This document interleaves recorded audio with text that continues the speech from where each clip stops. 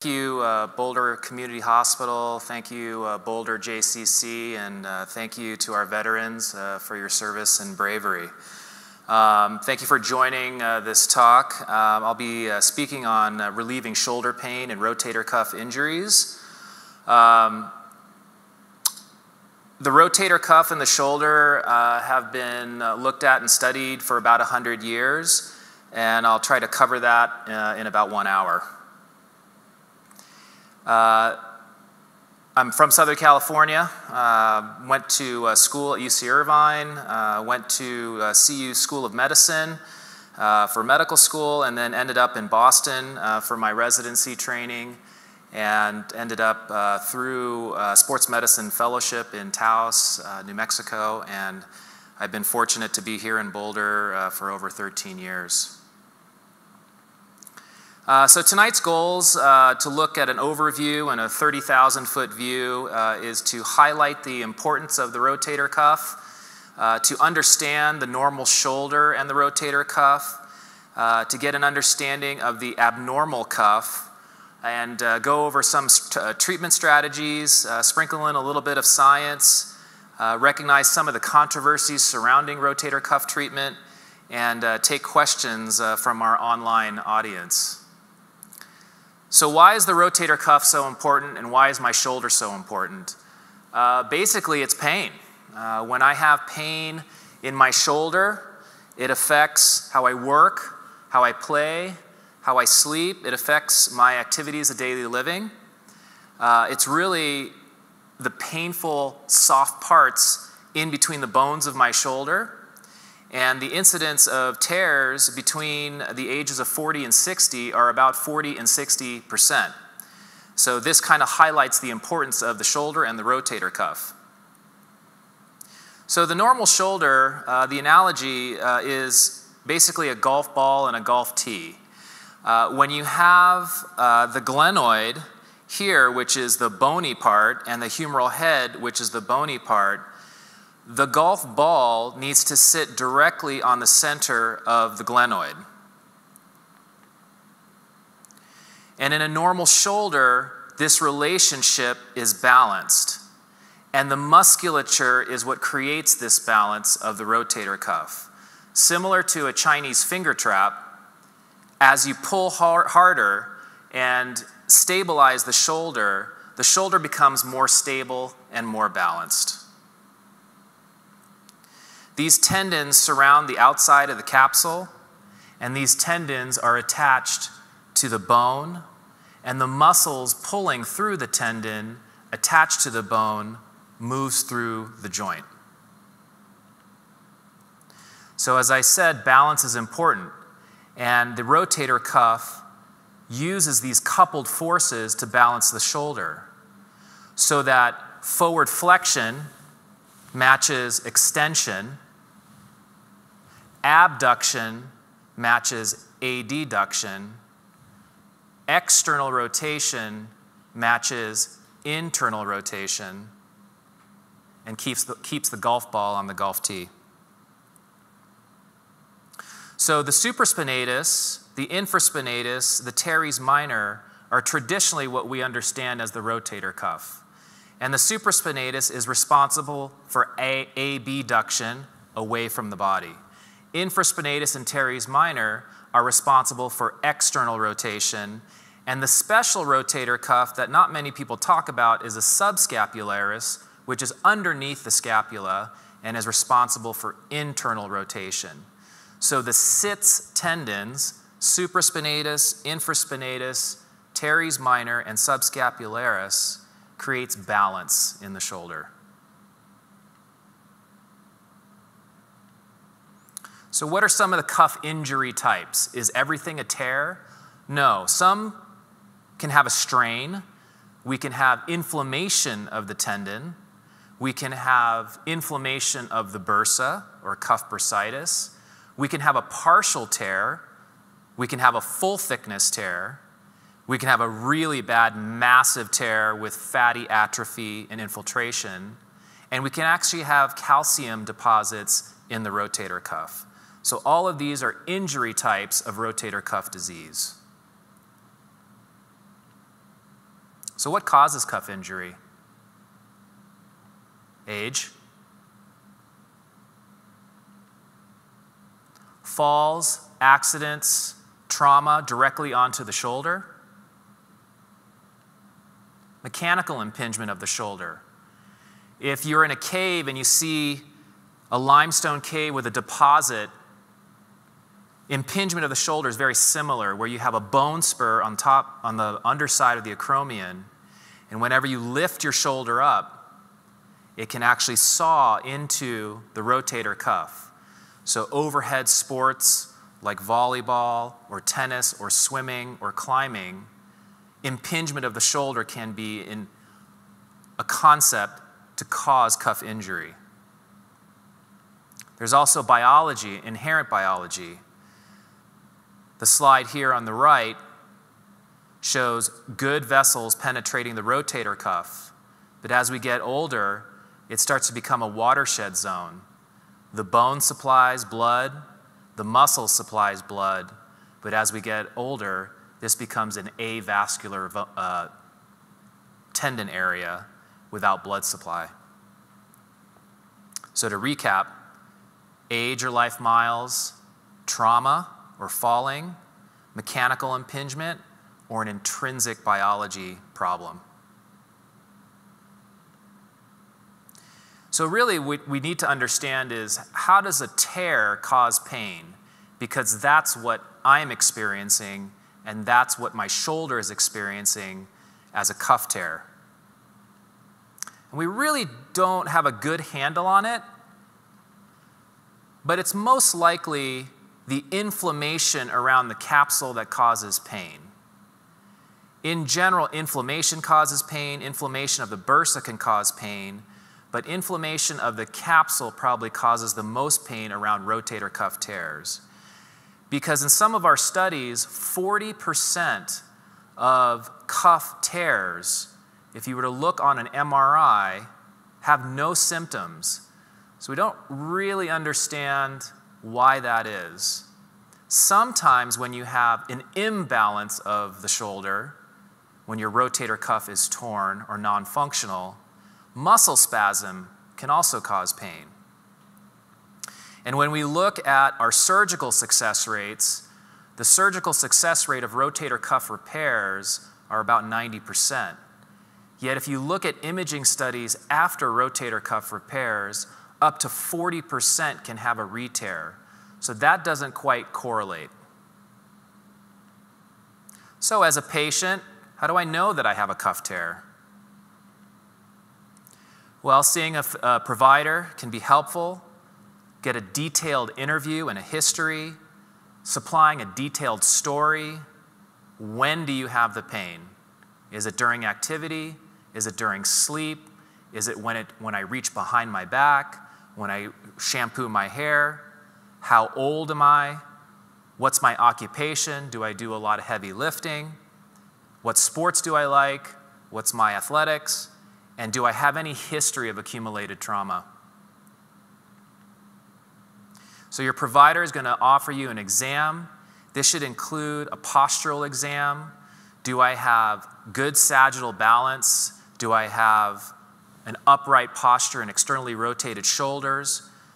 And there are some provocative tests that your provider will do to test some of these rotator cuff functions. Your provider will also order some imaging. X-rays can be helpful, ultrasound, MRI, needle arthroscopy in office, CT arthrograms are a few. X-rays typically are often normal, but as you can see here on the right, you can see a spur on the acromion, which we talked about that mechanical impingement earlier, that can saw into the rotator cuff. You can also see in an X-ray where the rotator cuff is deficient here, where the acromion and the humerus have very little spacing. And so a narrow acromiohumeral distance, where typically a rotator cuff tendon would exist, is no longer existing. Even though the glenohumeral joint here has good spacing, The acromiohumeral joint does not, which gives us an indication that the rotator cuff is non-existent. Ultrasound is widely used in Europe, in other countries. In the United States, we're starting to use that in the office. But MRIs really are kind of the gold standard here, and especially in Boulder. They're amazing. They have very accurate images. And when you look here at this MRI and this arrow right here, you can see this sort of tongue-like appendage right here, which is the rotator cuff that should be attached to this flat portion of the greater tuberosity, and you have vacancy and a fluid-filled space right here. So MRIs are very accurate. So now what? You've seen your provider, you've given a good detailed story and a history, you've had a thorough physical exam, you had complete imaging studies. The diagnostic accuracy is very good with all these three components, and now you've been diagnosed with a cuff tear. What questions do I ask? And these are questions that my patients ask me, and I think are very valuable, and they've informed me and educated me. Knowing the natural history of the cuff tear, does it all need treatment? Do I need surgery? Do I need injections? What if I just leave it alone? So that's what the natural history of a cuff tear question is about. Is it partial? Is it half? Is it a quarter? Is it full thickness? And what's the severity of this cuff tear? What are some common interventions that surgical and non-surgical people apply? What are the outcomes of those treatment strategies? What would you do if this were your shoulder and you had a cuff tear? And one question that a patient should ask themselves and then ask the provider is, am I treating the dysfunction of my shoulder, or am I treating pain? And that's where the discussion between the patient and the provider can drum up some information and expose some information of, is my shoulder functional during sports or activities or work, or am I limited by pain? So what are my goals? And another useful score to use during a clinical examination is a Seng score, which is a single assessment numerical evaluation, which is basically a scale from 0 to 100, and 100 being a perfect shoulder, whether that's by function or pain or attitude. It's just a final grade, and 0 being the worst. So what are some of the treatment strategies? Like I had said, are we treating the pain or the dysfunction? What are the patient goals? Do I have 6 months to rehab? Can I do the work after surgery? And can I be in a sling for 6 to 8 weeks? So some of the treatment strategies that I employ are a little tincture of time. Sometimes time heals most wounds. Physical therapy. Shoulders are highly responsive to strengthening, capsular mobility, manipulation, postural work, massage. Injections can be super helpful. Injections into the joint of steroids or platelet-rich plasma, prolotherapy, stem cells, so regenerative medicine can be super helpful. Surgery. Do you just debride the rotator cuff, or can you fix it? Revision surgery.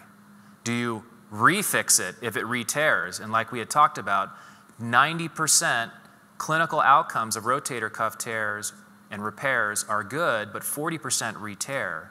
And are these worth refixing? Or do we go further into the treatment innovations, and we'll explain this a little bit later, of the SCR or superior capsular reconstruction or the in-space balloon? And really, patient education and understanding are important in treatment strategies. So what are some of the treatment innovations and what are employed? Arthroscopic surgery, open superior capsular reconstruction surgery, in-space balloons, reverse total shoulder replacement, and biologic regenerative medicine. So when we're looking at arthroscopic images of the cuff tear, on here on the left, you can see this crescentic cave. You can kind of see shredded crab-looking meat. That is what a cuff tear looks like under arthroscopic view. And when a surgeon goes in and puts in anchors here and here, those anchors are tied to ropes and anchors down. So this is what's called a double row configuration. And so here is a rotator cuff tear, and here is the arthroscopic repair, which is currently the gold standard. What do we do if the tear is irreparable? So let's say on this image, that tear was further into the picture and unable to move to the footprint. You can put a patch on it. And that's what the superior capsular reconstruction is. When you have a tear that's so far medial and difficult to pull that you have to put a patch on this. And that's a great pain-relieving procedure. The in-space balloon is in studies currently. I don't believe it's for the general public, but it's in studies right now. And this actually addresses pain. So if you have a rotator cuff, a tear that's torn, irretractable, can't move, and the acromiohumeral distance is narrow and you're hitting bone on bone, just like in my previous x-ray slide, you can actually put in a balloon spacer that is pretty simple, about a half-hour procedure that can reduce pain. I'd like to see this come out soon, but we're still in experimental trials. What if my rotator cuff is torn and I should have seen a provider 20 years ago, and my shoulder kept functioning, I kept climbing, I kept swimming, I kept surfing, I kept gardening, and my shoulder became arthritic? Then we go into shoulder replacement strategies. Now, anatomic shoulder replacement, which is the middle slide here, is not the scope of this talk, but really the reverse shoulder replacement, where you flip the ball and the cup in an arthritic shoulder with a rotator cuff tear, can be very helpful and has a very low rehab timing and can be very successful. So that's called a reverse total shoulder arthroplasty. And then regenerative medicine can be very interesting. I've been using this in partial tears, bursitis.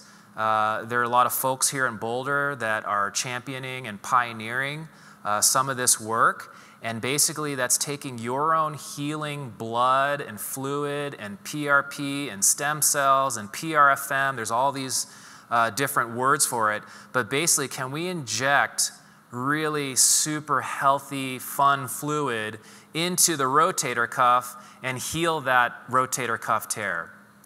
Studies are showing some promising results, but it's still in the scientific phase, but we are using it now because the risk is low and potential benefit is high. Thank you very much.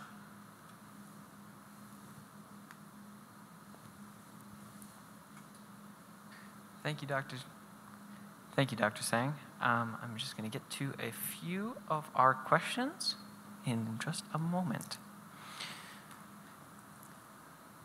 Here's one. Can a partial tear of a rotator cuff tendon, I guess supraspinatus, heal itself over time? And if so, how long would it take? So the question is, can a partial tear of the supraspinatus heal over time, and how long will it take? So we'll give you a couple scenarios. So the younger you are, the better healing rate. The older you are, the slower healing rate.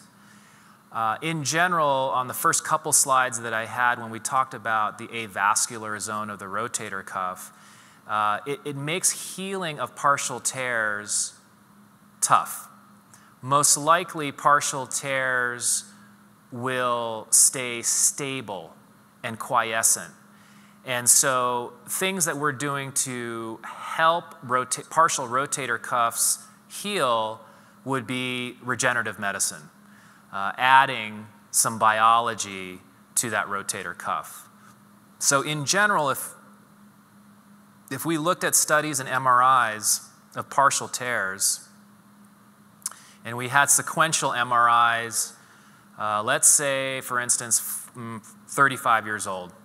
An MRI every year, if you had a partial tear, will most likely stay a partial tear.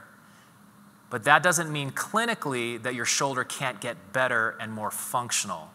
So again, it's kind of understanding, is it just because you have a tear, what are your symptoms that you're experiencing? And is it pain or dysfunction? And what are your goals? Here's another one. My shoulder burns all night after a day of house cleaning or repetitive use. My whole clavicle area feels tight. What can I do? So the question is, my shoulder's burning and it hurts in the clavicle area. The first thing is to get an evaluation, a proper evaluation. Let me try to rephrase the question a little bit, or come at it a different approach. So most of the time, shoulder and rotator cuff pathology is over the lateral aspect of the shoulder.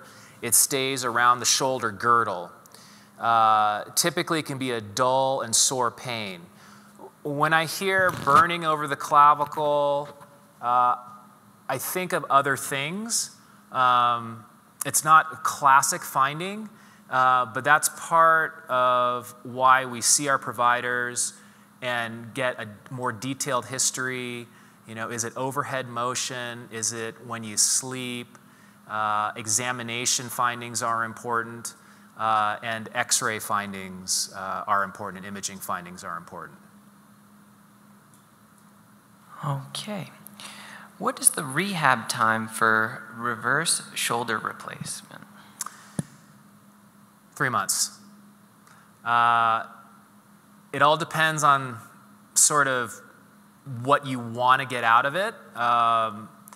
If you are a candidate for a reverse shoulder replacement, in general, those patients are a bit older.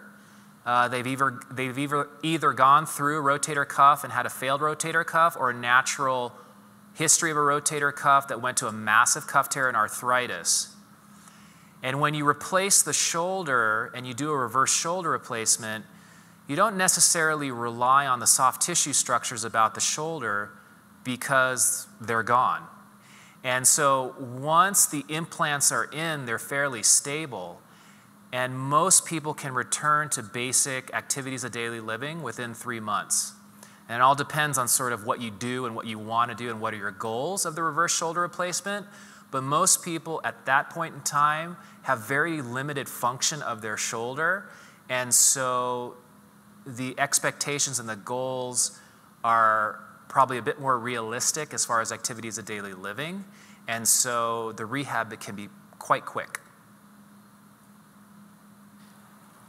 After age 80, is there much benefit in physical therapy? After age 80. After age 80, is there benefit in physical therapy? Yes. Okay, and we'll just get to another one right here.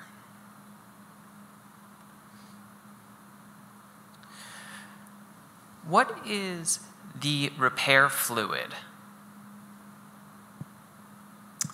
The repair fluid. I can also jump to another one.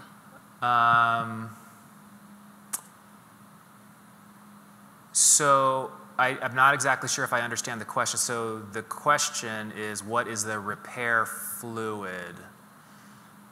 If I had to read into it, what is the regenerative biologic healing. So when we talk about regenerative medicine, there are a few different fluid types. We have stem cells that are pluripotent stem cells that can kind of turn into whatever tissue you'd like it to turn into. We have PRP, which is platelet-rich plasma.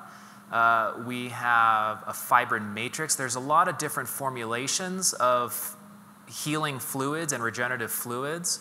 And that's what makes it a little bit difficult for us to understand what works and what doesn't, because we have so many different varieties of fluids that can help repair a rotator cuff. Some people use whole blood. I have never used that. Most of the time we use PRP and stem cells. Okay. How does scoliosis affect rotator cuff surgery?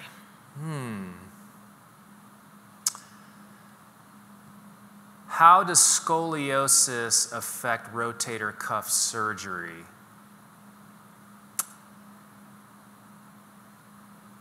So if it's determined that your rotator cuff needs surgery, my first thought is, what is your position like? What is your thoracic posture like? And what is your function? And what is your ability to do rehab? And so my first thought is, when people have scoliosis, whether it's a coronal curve or a sagittal curve and kyphosis, part of rotator cuff rehab depends on an upright posture and a pulled back posture. But sometimes if you have a fixed deformity, your shoulder could be more caved over, and that's what you have to kind of work with. Now, if it's determined that you have rotator cuff tearing and that you need surgery, you kind of isolate the shoulder, but then the therapy and the rehab really have to take into account what your makeup is. That is the rehab. Now, when you're talking about the actual surgery and the procedure, sometimes it can be a challenge because positioning on the operating room table is a little bit different, depends on how severe your scoliosis is. There are anesthetic issues if you are kyphotic and looking down here. So that could be more medical related issues. So that's kind of a two-part question. Could you briefly explain your comments of pain versus function? Would the treatments be different, and if so, how? Right. So there is a difference between pain and function. They're definitely linked. And so the question is, what is the difference between pain in a rotator cuff injury and function in a rotator cuff injury, and how does that change with my treatment plan? So pain is, I have wonderful function of my shoulder, but it hurts, right? Versus I can't lift up my shoulder, but it's pain-free. And so treating the symptom is helpful. And when you have pain with good function, sometimes a steroid shot and physical therapy can be very helpful. If you fell and now your arm can't lift up, but you have no pain, I may offer you surgery to help with the function.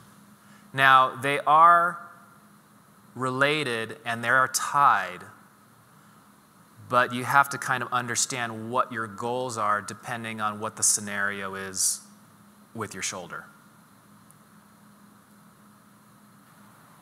Is frozen shoulder syndrome a result of a rotator cuff problem? Is frozen shoulder syndrome a rotator cuff problem? Rotator cuff problems can lead to frozen shoulder. And the definition of frozen shoulder is, I can't move my shoulder and it's painful. And so I lift my shoulder and it hurts and I can't move it in any plane. And rotator cuff injuries can lead to frozen shoulder, but most likely a frozen shoulder, we don't know why it happens. Sometimes it's related to diabetes and endocrine problems and thyroid disease, and sometimes it's just insidious onset and it just happens. So not necessarily causal, but it can be related. Okay, I'm going to try and get this one as best I can, so bear with me. Can any of these treatments be done with intubation? I'm 76 with a heart condition and a collapsing trachea. Reaching for anything hurts.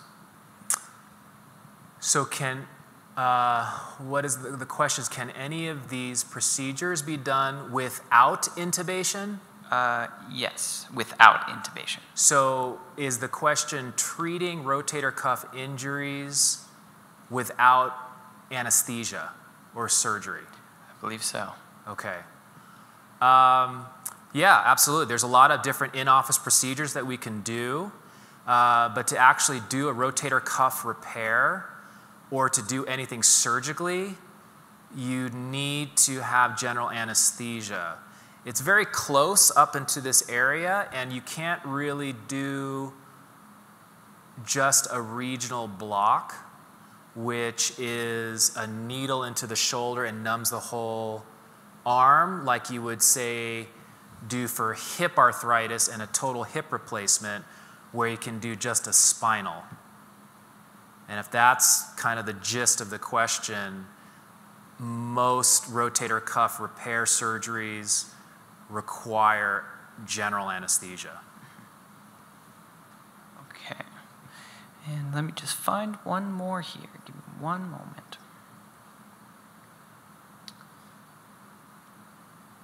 Okay.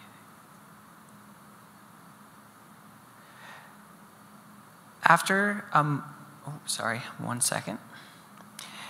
After an MRI, my doctor said that my rotator cuff is gone. What options do I have? So after my MRI, my doctor said my rotator cuff is gone. What are my options? My first question is, how old are you? And let's say the scenario is you are 60. Then my next question is, did the MRI look like the rotator cuff had a lot of fatty infiltration? And was it a traumatic injury or a chronic injury? Did you fall and the rotator cuff is gone? Or was it just kind of a long-standing history? Depending on your age, let's say you're 60 and your rotator cuff is gone, and let's hypothesize that your cartilage looks good, then you might be a candidate for a superior capsular reconstruction. Let's say your rotator cuff is gone and you have arthritis, then you might be a candidate for reverse shoulder replacement. Let's say you're 80 years old and your rotator cuff is gone. Most likely you're a reverse total shoulder replacement candidate. What is the best treatment for scar tissue from a tear? What is the best treatment for scar tissue from a tear? My first thought is you're having issues with mobility, and that's why there's scar tissue in there. Depends if it's after surgery or before surgery. In general, I think physical therapy is super helpful. Manual therapy is helpful. Capsular mobility is helpful. Now, if this scar tissue is another word for frozen shoulder after a rotator cuff repair, sometimes going in there surgically and removing the scar tissue and manipulating the shoulder could be super helpful. How closely does severity of symptoms correlate with the need for surgery?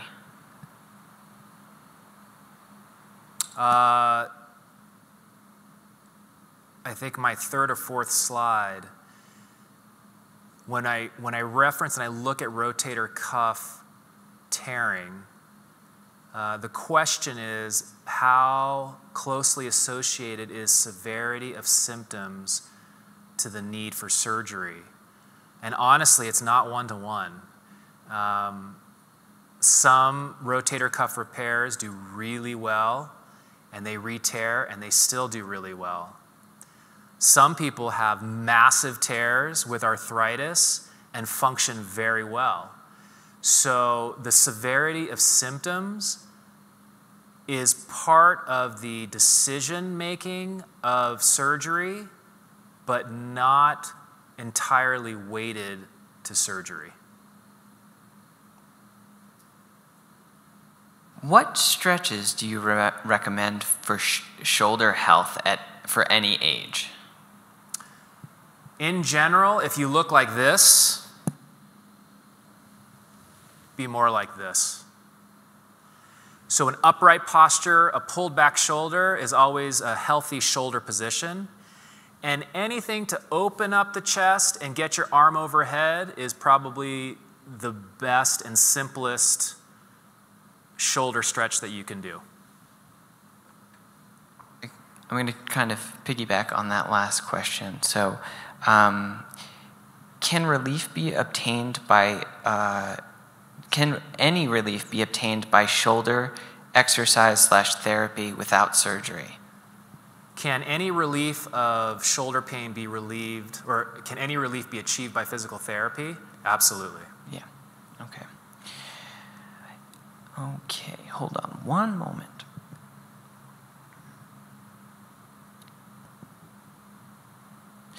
If you have osteoporosis, do you need to address that prior to surgical repair?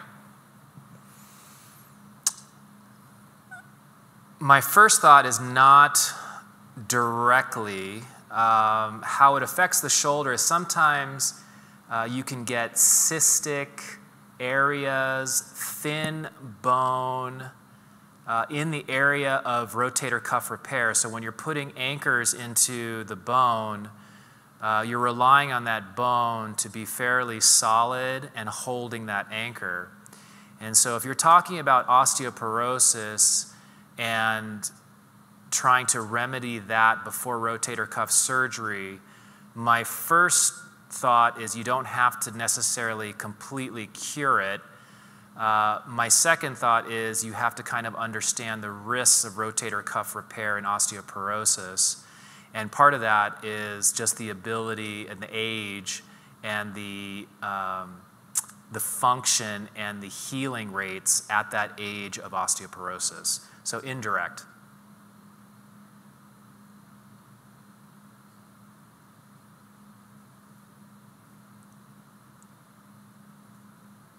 I'm age 65. I'm trying to treat shoulder pain at home before any imaging. Is it better to let it rest or to do shoulder physical therapy, and for how long? So I'm age 65 and I'm doing shoulder therapy at home. Is it better to rest or do therapy? And I think straddling both would be good. I think active recovery is good. One extreme of not using your shoulder and keeping it a sling can be helpful for a few days, but that can set you up for a frozen shoulder. Doing too much, walking on your hands, doing 100 push-ups, probably not the right idea. So there's definitely a sweet spot between rest and active recovery and rehab. This is from guest 70. I have great flexibility, but have pain when any type of pressure is applied to the shoulder. Is this an indication of rotator cuff injury? So the question is, I have great flexibility and pain in my shoulder. Is this an indication of rotator cuff pathology or disease? Probably needs a further study, but not necessarily. Okay. Okay, hold on one moment.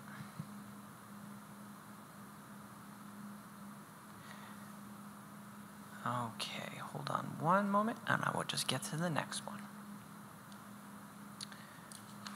Okay. Would PRP, stem cell therapy, or HGH be good options to further strengthen a surgically repaired rotator cuff? So is PRP, stem cells, or HGH helpful to strengthen rotator cuff repair after surgery? So there have been a few studies using rotator cuff repair and PRP, and the results have been equivocal as far as looking at the healing rates and the strengths of the rotator cuff. HGH is a hormone, so that's not a directly injectable like a stem cell or a PRP.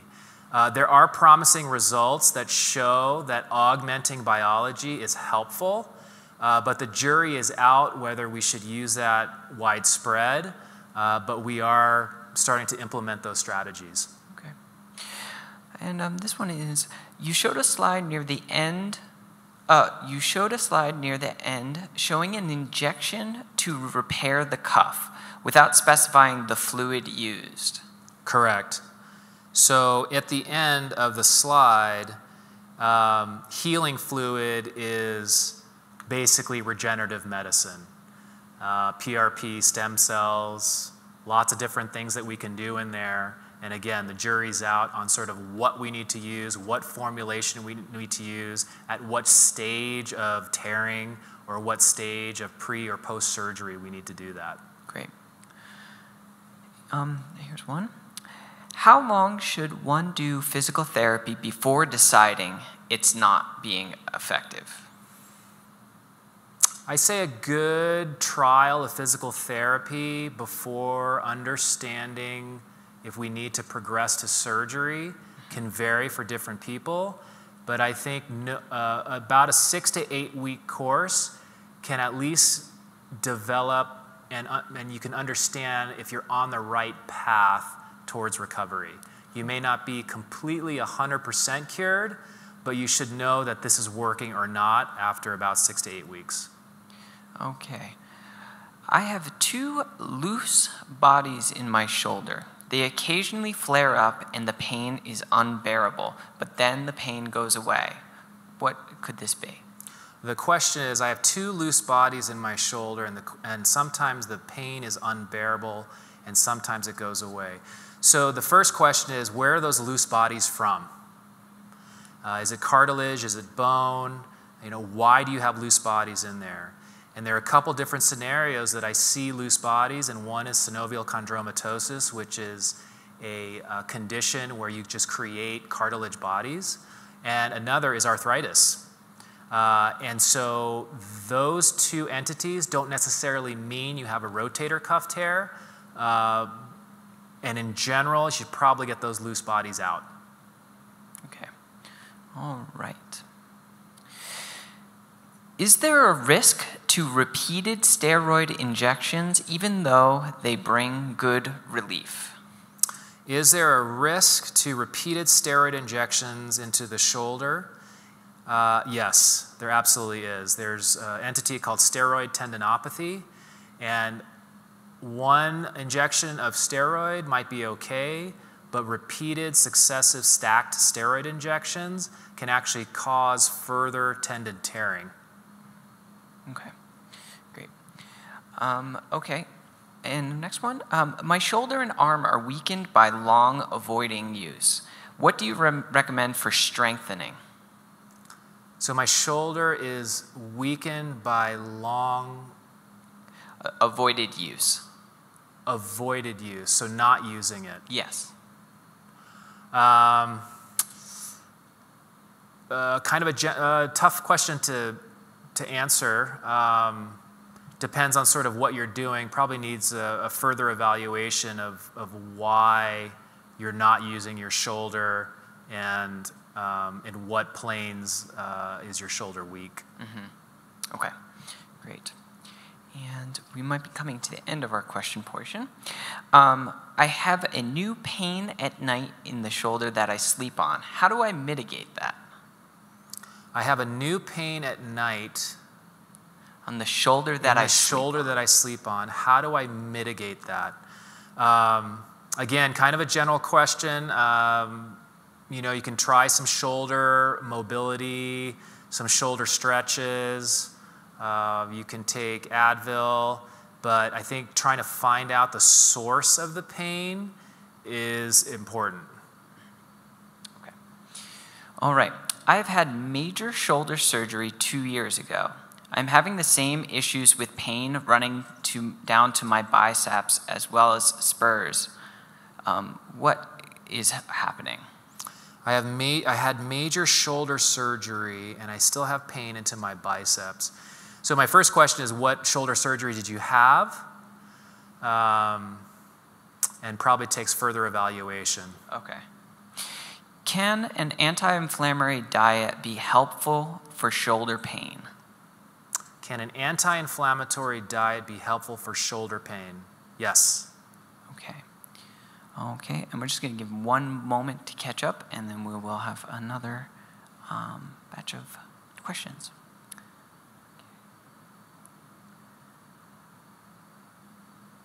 All right.